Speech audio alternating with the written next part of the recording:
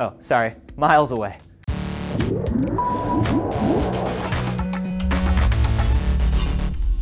Anthony here for D-News, and I have always had what people call a problem with daydreaming. I probably spent about 60% of my time in school as a kid just off somewhere, which actually is not too terrible. It's been estimated that we spend about a third to a half of our lives daydreaming. And I was always chastised for it because the standard thinking is that it shows a lack of focus and respect and work ethic. But now, new research from the Max Planck Institute confirms a theory that's been around for a while. Daydreaming is not idleness, it's a healthy sort of cat-like readiness. See, your brain's got about 20 different networks that can be firing on all cylinders, but not at once. There's a kind of competition up there, and if one network is taking command, the others take a back seat. And that's why multitasking isn't actually multitasking. And if you want to know more about that, Trace just did a great video on it. Anyway, the network that controls daydreaming is called the default network, and it comes into play when nothing is happening that your brain considers important. The main bits of it include your medial prefrontal cortex, your posterior cingulated cortex, and the temporal parietal junction. Now, these are areas that handle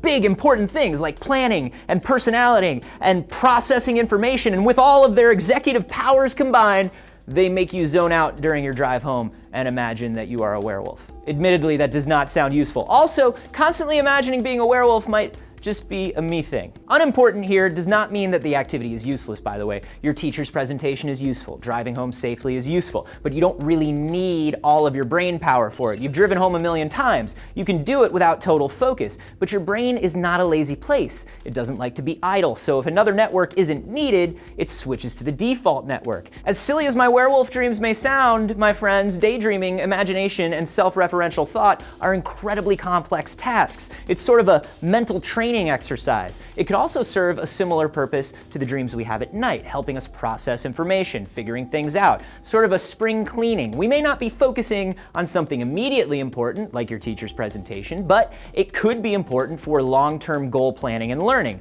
And you know, you need downtime. Just like you can't always be running at full speed, you can't always be working at your top mental capacity. If you're getting stressed, flustered, or unproductive, switching into default mode can help you lower your stress levels, organize all the input being thrown at you, and help you come back to clarity and efficiency. Have you ever snapped out of a daydream with an answer to a problem that was really bugging you?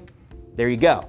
And the nice thing about the default network is that it allows for easy override. The second something important happens, like an unexpected red light or a teacher calling your name, it immediately surrenders control back to the important stuff. So the next time someone calls you lazy for daydreaming, you just let them know that you are defragged, organized, and 3 steps ahead of them. And also that you thirst for blood during the full moon. Once again, maybe just a me thing. What is your most common daydream? Let me know down below and subscribe for more D-News.